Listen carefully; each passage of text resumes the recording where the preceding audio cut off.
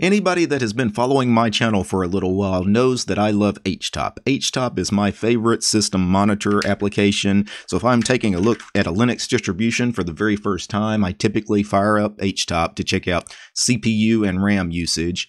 And the reason I do this is because Htop is kind of like the de facto system monitoring application for GNU/Linux, right? It's kind of the standard, and on most Linux distributions, it's already installed. Not on every Linux distribution. Some you do actually have to go out of your way to install Htop, but for the most part, it's usually there. And I like using the same tool to measure system resource usage across the various Linux distributions and desktop environments. So Htop is the tool that I've kind of settled on. One of the things that I don't think most people know about is that Htop is customizable. There are some options available to you. Most people don't take advantage of them. And to be honest, I'm one of those people. I typically don't really customize Htop because out of the box, it's pretty good, right? The information it displays, by default, it displays your CPU threads. So I have 24 threads with my CPU, and that's why I've got so many going on here. Then we have RAM swap, the tasks. Now that's the processes that are currently running, the load average, and then at the bottom is actually the process list. So these are all the processes that are currently running on my computer. And it'd be a very long list if I scrolled down.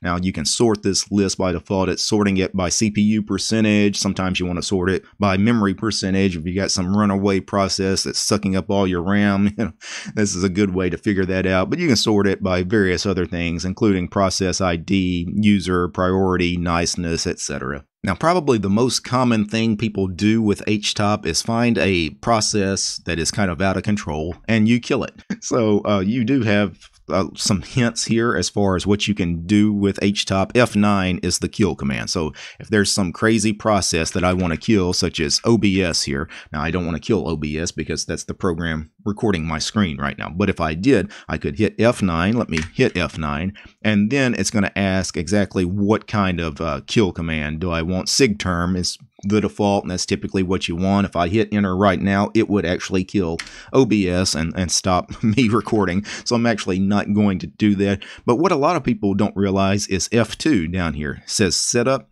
And if you do F2, you actually get some customization options. So for example, on the far left-hand side, we have meters, display options, colors, columns. And if I go back to meters, these are actually what are being displayed at the top of the screen. Now, my terminal color scheme is a little wonky here. This is actually black text on a black background. That's why we can't see what these columns are. But if I highlight it, you can see on the left column, we have CPUs. So that's half of my CPUs, so the first 12. And then the right column at the top, you have the other half of my CPUs, so the other 12. And then obviously we have the memory bar, the swap bar on the left columns, and then on the right columns we have the task counter and the load average.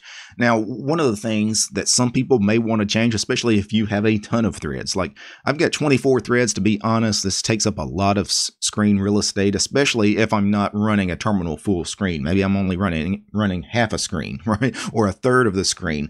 This is way too much screen real estate for these CPU meters. And that's for 24 threads. Now, these days, CPUs is becoming more common to have, 32 threads, 64 threads, even 128 threads, which would be crazy. Like it would just take up the entire screen. So there are other CPU meters you could add. So if I go up here and I hit the delete key, I'll get rid of those bars. So now I'm left with memory swap, task, load average, which I do want. I'm going to leave those, but we have other CPU options here. Actually, a lot of other CPU options. For me, because I have 24 threads, you do have to be kind of careful which ones you pick. For example, this one here, 1 through 4 of 8, means that for half of my threads, which are 12, it's going to divide them by 8 and put them in equal columns. Well, 12 doesn't divide equally by 8, so that's not a good one for me. But 12 does divide equally by 4, so I've got 1 and 2 of 4. That would probably work for me. Let's try it. So I'm going to move this with the arrow keys, move it over to the left column, and there you go. I've got my first 12 threads there of my Threadripper, but now instead of having the first 12 threads in one column, in the left-hand column, it divides it into 2 shorter columns, so that saves a little bit on-screen real estate. So if I'm moving the arrows, it moves around, but what I want to do is hit enter. It will save that, and then I'm going to go back down here, and I'm going to go to CPUs 3 and 4 divided by 4, and put that in the right column, and then hit enter to save it there.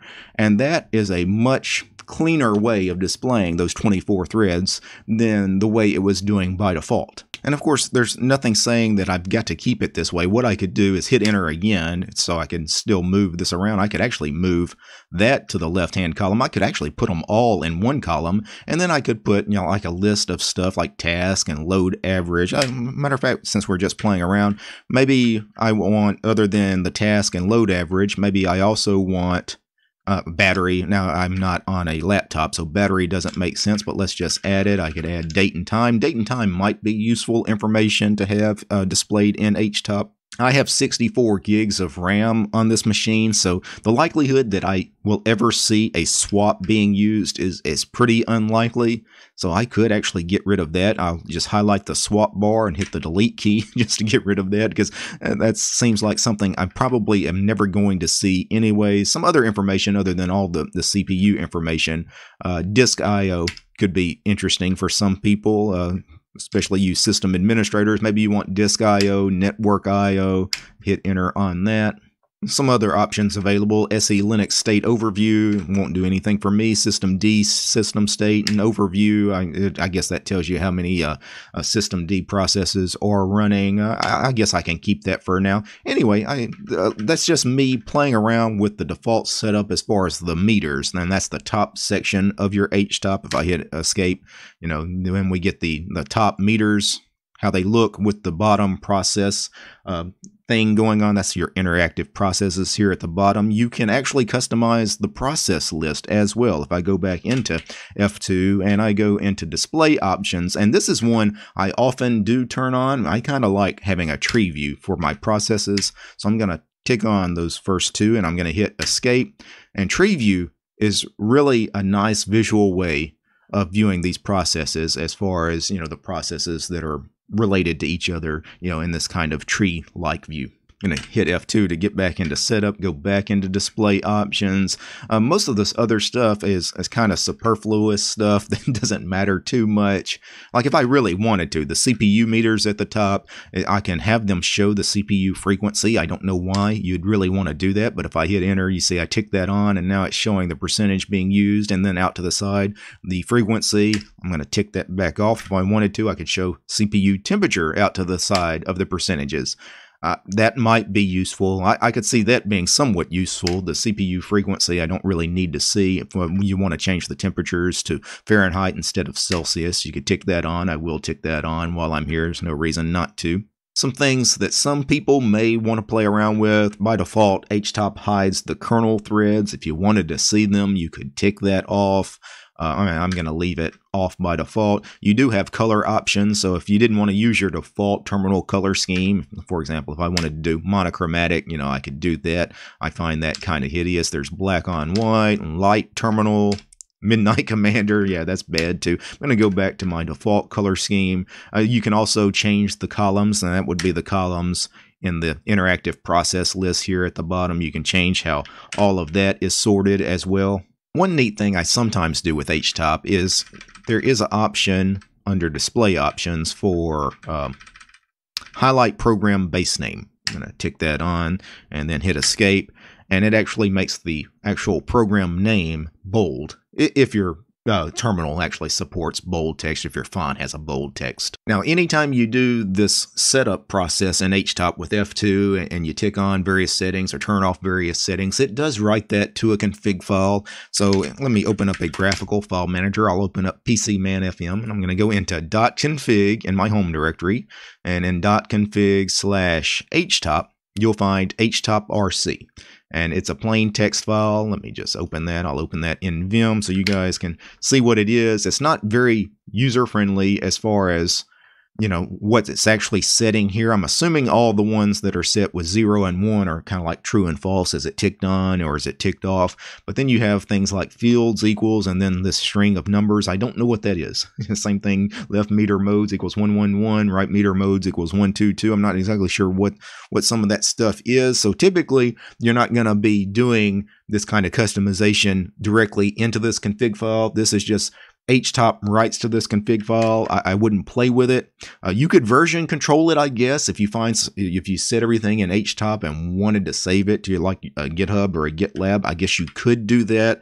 But to be honest, it's so easy and so quick to quickly turn all of this stuff on and off. I honestly wouldn't bother. So that's just a little bit of what you can do with some of the customization options with Htop. I know typically when you fire up Htop, you're there for a specific reason, usually to search for a process and kill it. Most people don't ever go into the setup stuff and play with those settings. But now that you guys know it's there, maybe you want to play with it, especially those of you that do like system admin work or whatever, and you use Htop all the time. And maybe you do actually want to customize, especially some of what is displayed in that top section as far as some of the readouts, the meters. Do you want to see, things like disk IO and network and things like that? Now, before I go, I need to thank the producers of this episode. I need to thank Epsy Dallas, Gabe, Lou, Mitchell, Alan, Nakami, Arch30, Chuck, David, the other David, Dylan, Gregory, Lewis, Paul, Polytech, Scott, Stephen, Spin, Wes, and Willie. These guys, they are my highest tiered patrons over on Patreon. Without these guys, this episode you just watched, it wouldn't have been possible. The show is also brought to you by each and every one of these ladies and gentlemen as well. All these names you're seeing on the screen right now, these are all my supporters over on Patreon, because the distro.tube channel is sponsored by you guys, the community. If you'd like to support my work, please consider subscribing to distro.tube over on Patreon. All right, guys. Peace.